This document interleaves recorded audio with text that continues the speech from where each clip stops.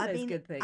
I write about Yeah. the history of diets. Yeah, You know, when we fermented started foods getting and crap yeah, information and yeah, who that benefited, and what because sure. advertisers were brilliant at feeding us the importance of eating butter and the Yeah. importance of eating, well, man, processed food. Yes, with margarine rather. Yeah, that Yeah. was what was his name? Bernays, who Yeah. was the first PR guy related to Freud, who convinced people to eat all that Yeah. processed The things. And processed. the ladies were dressed as have a nice day, feeding their husbands Yeah.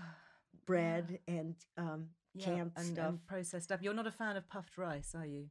Oh, puff rice is a danger, isn't it? I All think you these call it things. like the devil's food. And I mean, I have to agree with you there. I'm not a fan of puffed rice either. But they were big campaigns, Yeah, and massive.